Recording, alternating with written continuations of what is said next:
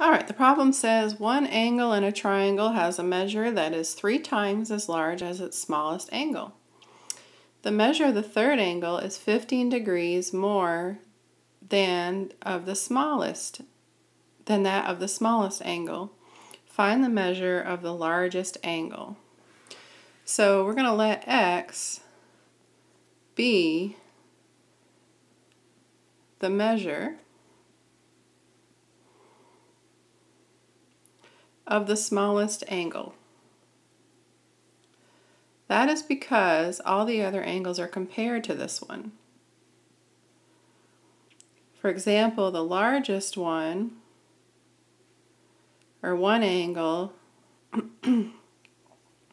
one of the angles is 3 times that of the smallest, so that's 3x. So there's 3 angles in a triangle. One of them is 3 times the small one is the small one itself, just x, and the third one is 15 degrees more than that of the smallest, so that would be x plus 15. Now when you add all of them up,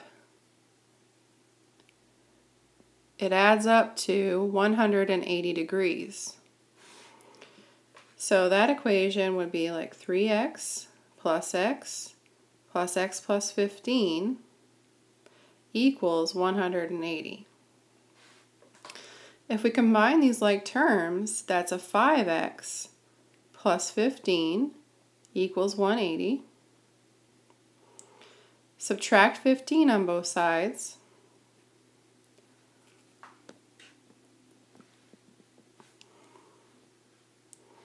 And we get 5x equals, let's see, that's 5, 17 minus 1, 165. And then finally divide both sides by 5. And I believe that's 13, or no, that's more than 13. Let's get out our trusty calculator here, and it's 33.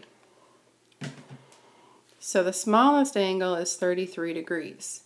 However, it's asking for the measure of the largest angle.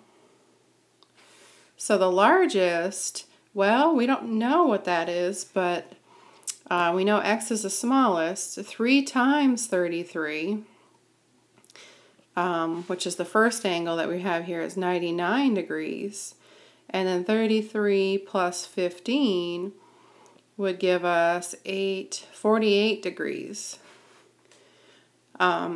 So we can compare 99, 48, and 33, and we see that 99 is definitely the largest angle. So in the blank here, you want to put 99. Well, you don't actually put the degree symbol. Just put 99 because they have degrees written there for you.